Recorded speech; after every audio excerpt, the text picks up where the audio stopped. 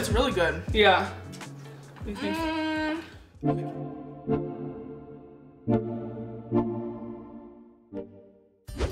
Hello to all my honey hustlers, SamoneDoniece here, and we are back with another try a cocktail video. Today I'm actually really excited because I have my two little sisters here with me to try this Cosmopolitan, which means there's no alcohol in this mocktail, which means I can also try it too. Take a little sippy sip, so we're gonna go ahead and try this out, but let's get into the making and the ingredients of this cocktail. So the inspiration for today's cocktail comes from Seedlip.com. I found it on Pinterest, but I actually did have some Seedlip 42 or Seedlip Grove 42, which is a non-alcoholic spirit that you can buy at a liquor store. This isn't sponsored, although it should be. So Seedlip, if you're out there, sponsor a pregnant lady. So you're gonna need 2 ounces, or in this case 4, because I'm making 2 cocktails and I'm gonna double the recipe. So we're gonna do 4 ounces of the Seedlip Grove 42. Do a little extra splash, just, you know. And then you need 1 ounce of cranberry juice. It says organic, but you know. And I'm gonna do 2 ounces of that, but if you're just making 1 cocktail, or mocktail I should say, it's just 1 ounce. And then you need a ½ an ounce of lime juice. So I'm gonna go ahead and squeeze. But I'm gonna go ahead and do 1 ounce. And then we need to do a ½ an ounce of simple syrup, but again, I am doubling the recipe, so I'm going to do a full ounce. And we kind of tend to like ours a little sweeter around here, so I'm gonna do a little punch for good luck. All right, now we're gonna give this a good shake, and then I'm gonna get my martini glasses out of the freezer because I have been having them chilling. All right, let's get the martini glasses. I'm gonna do something a little extra, and I'm gonna go ahead and take some simple syrup and some sugar. Half in the glass. And some simple syrup, and then in the sugar.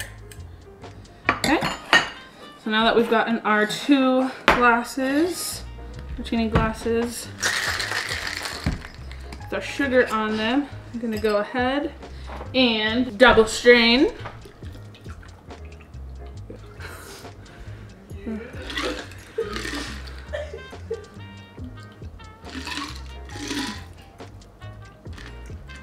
And because I have 2 sisters, you have to make everything even and fair, so silly me. Here are your cocktails, go ahead. Pick them up, try them out, take a sip. Let me know what you think. If it needs anything, if you want to add anything. Don't forget to lick the sugar rim. Yeah, get a feel for it all. What do we think? That was yummy. Yummy? Mm-hmm. Would you do a full sugar rim or just like a ½ of one still? A ½ of one. ½ of one? Okay. And then on a rating? I don't know, it's really good. Yeah. It reminds me of like those ice pops when it's melted. But like, it's like more lemon. Like the summer ice pops or like the fireworks? Like the stick ones? The fire, like Otter the red, pops? white, and blue? Yeah. Oh, Otter Pops. I like it a lot. I think I would rate it an 8. An 8? Definitely an 8. Okay. I'd rate it a 7. A 7? Okay, now get this. So there was kind of another Seedlip cocktail that you could do where you could throw a splash of Sprite on top or a splash of ginger ale. Yeah. Do you think that would help you, or are you kind of liking it more neat?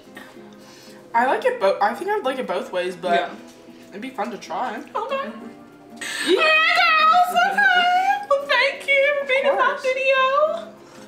And as always, if you're like me or you have under 21ers like me, we have a whole scale. We have them all. We range all the way over to under. It's fine, but it keeps us all young and up to date at the same time, I think. There you have it. You've got the opinions, you've got the little add-ons, you've got the ratings. Thank you all for joining me. Thank you. Don't forget to like, comment, and subscribe. If you have some non-alcoholic mocktails that are kind of like similar to this, or even some more tips on how to use like the Seedlip or any really sort of like distilled essence water. Let me know in the comments below. Leave your recipes if you would try this. Also, let me know in the comments below. We love you guys. Thank you for joining in this adventure, and we will see you in the next cocktail making video. Bye.